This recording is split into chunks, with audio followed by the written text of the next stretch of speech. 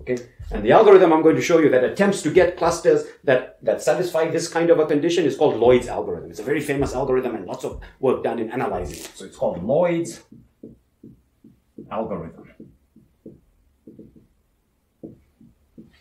Okay, and it's a very simple algorithm. So imagine you have a bunch of data.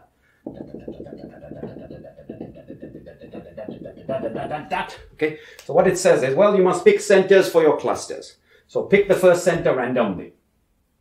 Okay. Now, since we want centers to be far apart, okay, we want the centers to be far apart, pick the next center as far from this point as possible. So pick a data point that's as far from the point you just picked as possible. Now you have 2 points. Pick the next point as far from those two as possible. So to maximize the minimum distance to those two. And then pick the next point as far as possible. And then the next point, and then the next point. So now we found the centers.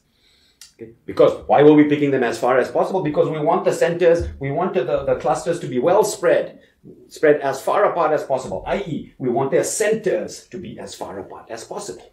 Okay. Now, we know the sort of Voronoi regions that correspond to each center, right? We can construct it. It looks something like that.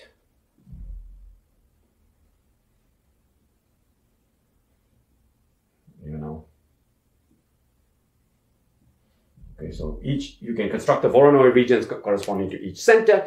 Okay, and now all the data points that are owned by that center belong to that cluster. All the data points owned by this center belong to this cluster, and so on. Okay, so all the data points owned by this, and so on and so forth. So here, all these points. Okay, I'll try to do it with 2 colors if possible, but I don't think I will succeed. So here, I'm going to have to use green.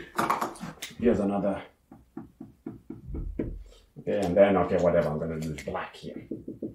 Okay, so there are my 4 clusters. But now, once I've got data points for the clusters, I can update the center to the actual center of the data that correspond to that cluster. So maybe I'll update this center to here, update that center to here, update this center to maybe here, update this center to here, and so on.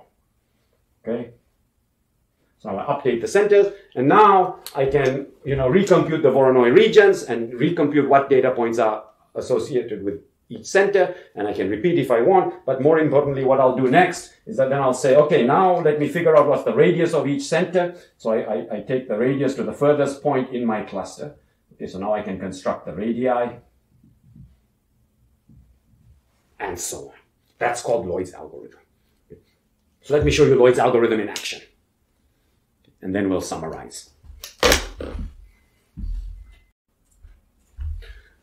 Okay, so here's an example of data, and I'm going to show you Lloyd's algorithm in action. So you start by picking one random point, then you pick a point that's as far away as possible, that stayed within the data, and you repeat, pick points as far away as possible in each iteration. Now you construct the Voronoi diagrams corresponding to your centers.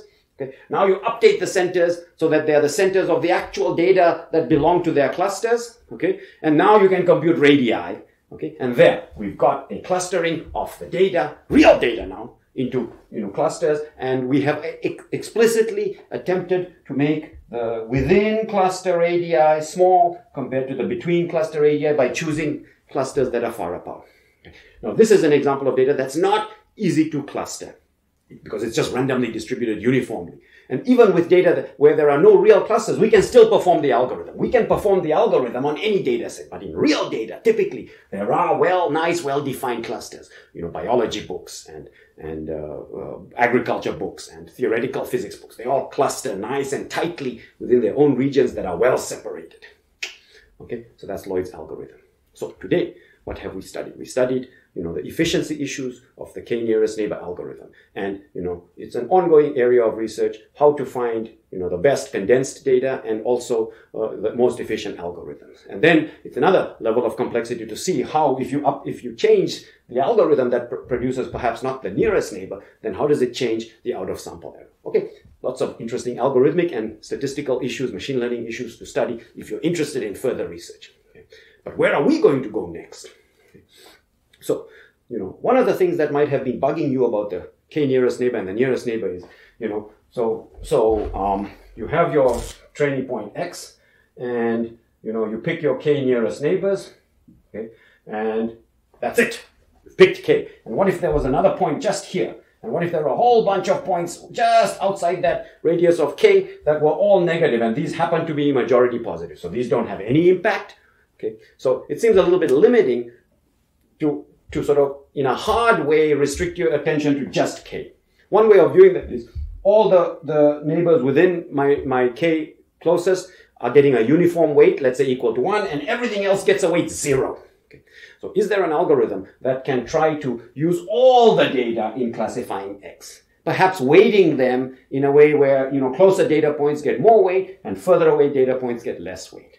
Okay. And so indeed, we're going to go in that direction. And that, that hypothesis said that learning model that we're going to develop, that we're going to derive actually, is called the radial basis function learning model. And there are many ways to derive it. We are going to take the view of, extending the nearest neighbor so that you can use all the data, but perhaps weighting data so that far away data points get less weight. Radial basis functions, next. For now, checking out.